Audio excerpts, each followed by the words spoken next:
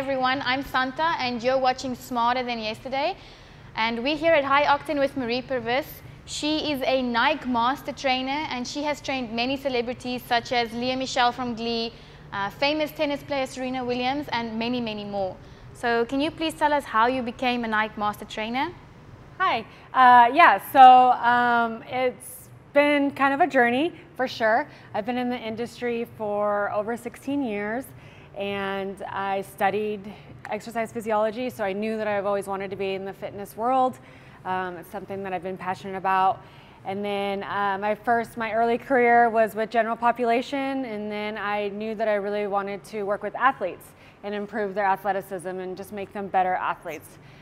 So with that, I created a speed and agility program for the most popular soccer program in Oregon, which is football to everyone else in the part of the world.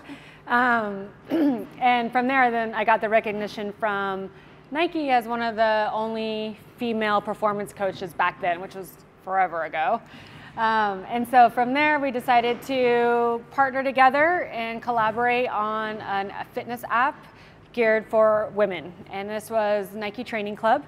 And that was a very robust training app that, helped women work out as a personal trainer in their pocket. So they could do a workout anywhere. And it was really educating them on how to train in a gym or outside, if you're, if you have 15 minutes or if you have 45 minutes. It's just very, we just wanted it to be a user-friendly tool for women. And from there, we wanted to build a community around that. And we knew with building the community, we would have to actually start with the grassroots and get involved in the communities around the world.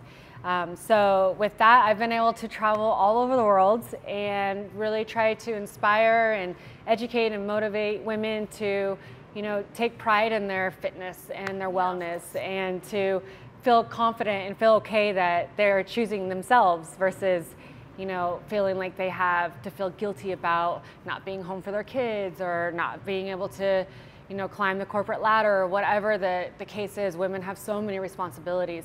So I've done that, and I've been with Nike for the past 10 or so years, and now I'm venturing off on my own and doing some more online training and, continue to travel.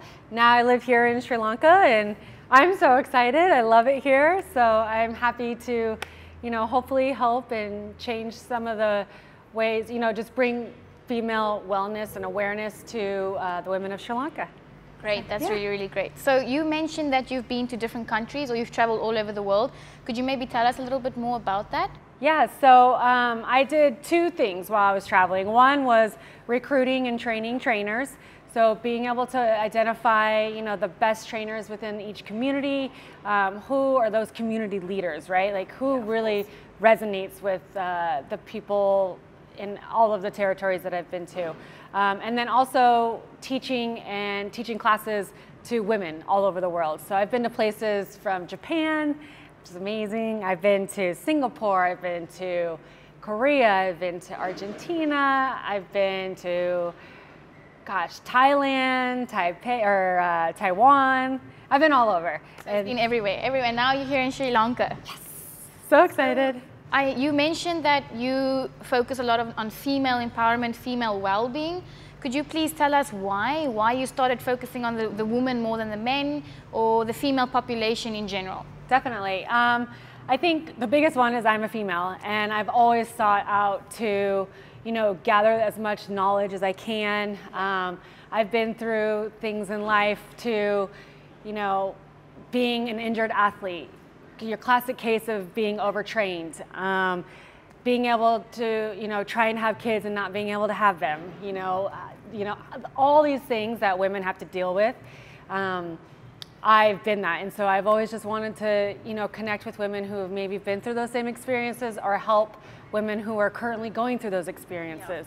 And I just feel like we're better together, and there's so much haters out there, I think women tend to not stick together, and body shaming. Yes, and it's sad and it breaks my heart because we are so fierce and we are so strong, and we're even more when we're together and supporting each other. And so I feel like my sole mission on this planet is to truly, you know, make a difference for women and to show what that looks like to support one another. And the best way that I can do that is through the lens of fitness, because that's what I know and that's what I'm passionate about. So yeah, I think that's a little bit of everything. So when you're speaking about ladies and the importance of fitness for ladies, what would you say is a healthy body? I know a lot of ladies think that to be really skinny or to be a size 0 or to fit into those shorts you've had for many, many years, that is being healthy. What would you say is your opinion on that? Definitely. I just want to say that it is a reality, right? And I know that most women do feel like they should look like someone else or be the size of someone else. And it's not healthy, right? Because you're trying to aspire to be something that you're not, and then you're never going to be confident and feel sexy in your own skin. And to me, that's the most important thing, is really embodying the confidence within yourself, because then that's going to shine through, and then that's real beauty, right? It's the confidence that every woman has. That's a great answer. Yeah, this is great, right? So it's fun, and women should be so happy with who they are, and you know, surround yourself with people who love you for you and who aren't judging you and who aren't haters. Exactly. It's like, you know, I mean, we're all guilty of it. Don't get me wrong. I do stand inside of my mirror and I'm like, where did that dimple come from? Like, that is not going away. So I get it. We're all there, but it's truly like just overcoming that and knowing that a size 0 isn't healthy for every single person or every single woman. I mean, I think a healthy size is whatever you feel comfortable in and whatever you feel most confident in. Yeah. So talking on the healthy aspect of everything, a lot of ladies and gentlemen have this opinion that for you to be healthy, you have to, or for you to lose weight, you need to cut down on your carbs. You need to spend 2 hours on the cardio or on the treadmill machine. That you have to eat no fruit at all. So when we take it back, what would your opinion be on carbs, your daily carb intake? Definitely. You know, we've heard it all, right? Fitness goes through all this evolution of what the trendy fad diets are out there. Yeah. And I truly believe in the 80-20 theory, where 80% of your life you're eating clean, you're eating whole foods, you're cooking for yourself, you're eating in moderation, and then the other 20 is you live life. And it happens, right? And that's the most successful way. I don't believe that you should be on a piece of cardio equipment for 2 hours. I don't think that that's smart training. I don't think it's very effective. So carbs, you need them. They're part of your fuel. That's your biggest energy source. And if you don't have that, you're gonna feel lethargic. You're gonna feel weak. You're gonna feel tired. You're probably crashing around 2 o'clock, 3 o'clock in the afternoon. You know, so healthy carbs are an essential to every part of your meal, like every meal that you get within the day. So we usually tell our clients that carbs such as quinoa, potatoes, even basmati rice is really healthy. Could you maybe give a few different or other types of carbs that you could say Sri Lankan people can incorporate into their healthy eating lifestyle? I don't want to say diet, but a healthy lifestyle. Yeah, absolutely. Definitely all your rices, right? The steamed rice, the brown rice, the basmati rice, all that's great. The sweet potatoes here are really good. So eat the sweet potatoes. It's a great source of carbohydrates and energy.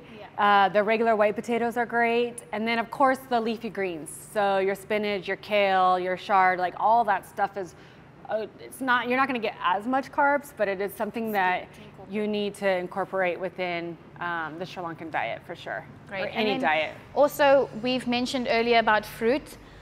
We tell our clients at High Octane that it's really good to have a banana after you've trained, because a banana contains a lot of potassium and it helps with muscle recovery. What would you say is really good or different types of fruit that you can incorporate in your diet? And also a lot of people stand back when it comes to fruit because they feel like fruit has a lot of sugar in it and that it will make you fat. So what is your opinion on that? I think fruit, again, if you look back at the food pyramid, fruit is a part of our daily intake and you have to have it in moderation, of course. You know, if you're having snacks throughout your day, maybe not have a fruit every snack and incorporate some vegetables in there as well. Yeah, definitely. But you know, for pre-workouts, I think fruit is great because, again, you're going to get that quick sugar boost. You're going to get a lot of energy to be able to perform with your workouts, and it's healthy sugars, right? It's not processed sugars. It's not the candies or the kind bars or like all the stuff that exactly. So it's a healthy source of carbohydrates and sugars that your body needs.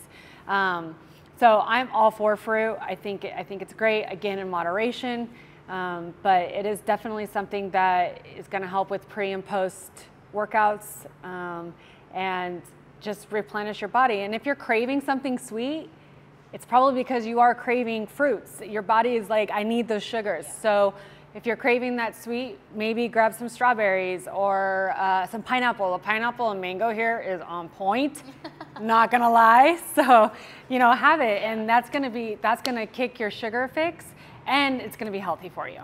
Great. So when we spoke earlier about not being on the cardio equipment for a very long time, me coming from a different country, you coming from a different country, I think that we both can agree that worldwide there's this idea that touching a weight is going to make you grow biceps overnight, or doing a deadlift is going to make you have the biggest lats you've ever had, or the biggest back muscles and leg muscles. What is your opinion on weight training for females? Besides the benefit that it's good for your bone density, why would you say a lady should do weight training? Definitely. I mean, because strong is sexy, right? The sexy is the strong is the new sexy. No, but I think strength training is extremely important for women. We need to have muscle, right, in order to burn more calories throughout your day, in order to, again, fight osteoporosis and heart disease. There's all these benefits to strength training, as well as the physical benefit. I mean, you are going to look toned.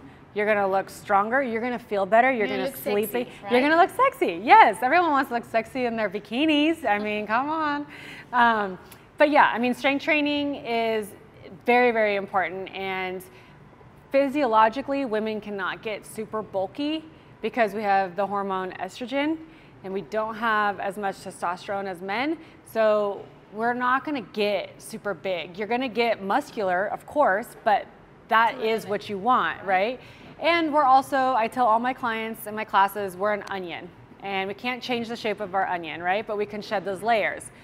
So if you're getting really strong, you might be predisposed to having bigger muscles, and that's okay. Or you could be like someone like me who's predisposed to just being lanky and long and whatever. I've been lifting my whole life, and I don't have crazy biceps.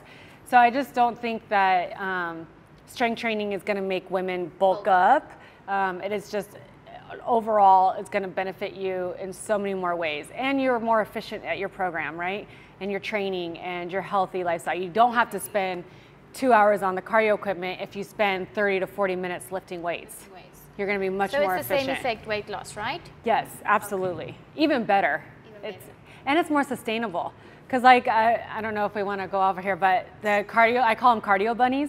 It's really bad, I know, but the people who spend a lot of time on the cardio machines, I'm like, let me take you off there, and I'm going to put you into a weight training program or a strength training program for a week, and your body fat is going to drop drastically, right? So the cardio bunnies, or the people who do cardio all the time, are kind of like the skinny fat. Right? They have a high percentage of body fat because they're small, right? But they're small and they look small, but they don't have the muscle tone that you need to be just be strong. So you would say that a great benefit of doing weight training is also to assist you in everyday life, to picking things up at home, to lifting something off you if it fell on you. So absolutely. So that's probably the biggest benefit then. 100%. I agree with you 100%. And you know, my style of training is rooted in functional training, which functional training is supposed to improve everyday lifestyle. So yeah, you have a kid on one hip, right? You're carrying your kid around on one hip, and then you reach for your grocery bag on another one, and you're off-centered. That's the easiest way to blow out your back if you don't have this core strength, and if you don't have the glute strength and the strength that you get from lifting weights to be able to manage that and off-center it. So it is definitely going to help. The biggest benefit is just going to help with your everyday life. Great. And then also some of our followers on Instagram and Facebook have a few questions. Sure. One of the questions was from a man who weighs 200 pounds, and he was asking whether because he weighs 200 pounds, his protein is limited, and how much protein should he be eating for his body weight? Okay, I think that's a great question. I can't answer that specifically to that person because every formula is different for every single person, and I don't know your background and I don't know your strength training program, but yes, protein is essential for strength training because it's going to help repair your muscles. It's going to help it's going to sustain your hunger, right? So you're not hungry every single time. Yeah. It's going to keep your insulin levels a little bit more balanced versus the spiking up and down. So protein is very important, but it really depends on the person, depends on your training program, and then it also depends on if you can even break down protein, right? Like a lot of women that I've worked with, they tell me that they have the protein belly, where they get like a little pooch here and they get bloated. Yeah. It's because they're eating too much protein and they can't break it down as fast. So it interferes with the digestive system? Exactly. So again, that's something that I would work with that specific client on. But it is really dependent. There's not one formula for every person. It is truly unique to every single person. That's great. So when you say that people have to have the protein every day or at least incorporate protein into their diet, I know a lot of people are really scared of taking supplements. It's a new thing. It's really booming right now in the fitness industry, all these supplements that you can take. What is your opinion on taking protein shakes? Yeah, protein shakes are great. I do 2 protein shakes a day. The first one I do right in the morning, 30 minutes of waking up, because it's extremely important to eat something within that or drink something to get your metabolism going and jump starting you throughout your day. So I do that, and I pair that protein powder with like spinach and kale, and then pineapple and mango, of course, and then some coconut water. And then right after my workout, to replenish my muscles and to help them repair faster, I'll do just protein powder and water. Yeah.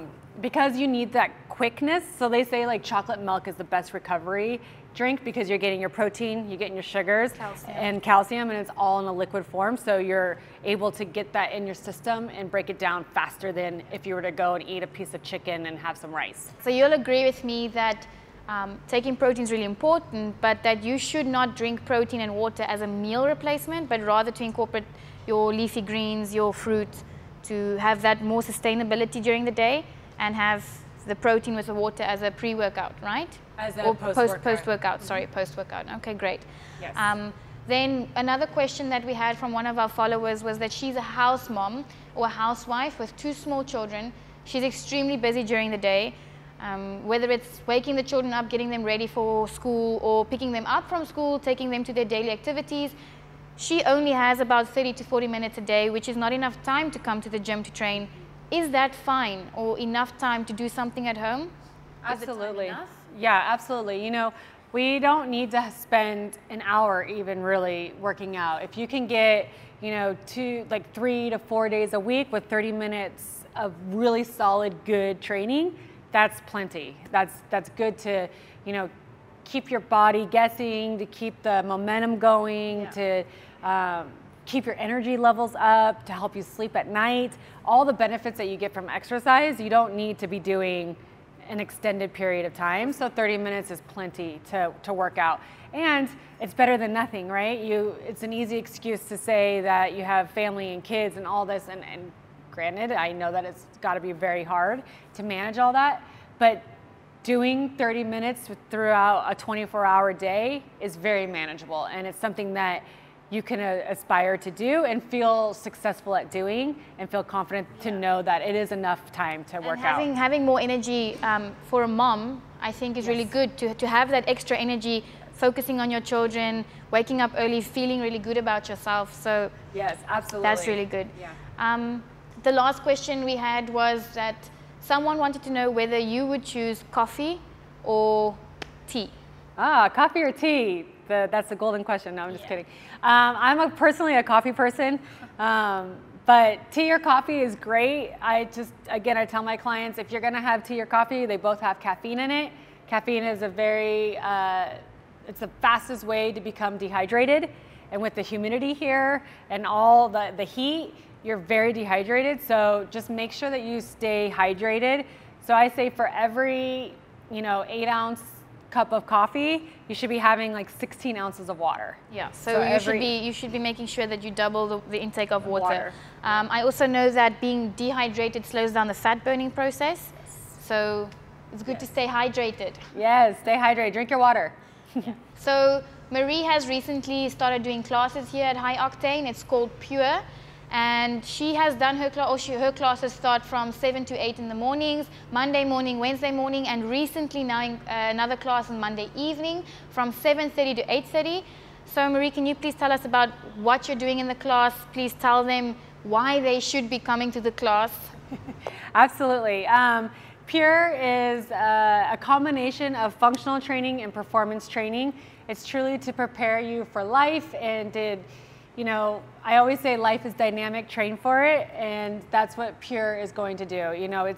It's dynamic, you're gonna build on agility, you're gonna get stronger, you're gonna get leaner, and then at the end of it, you're gonna have fun. Like that's my biggest thing, is to make sure you're having fun. Yes, you should come, for sure, yes.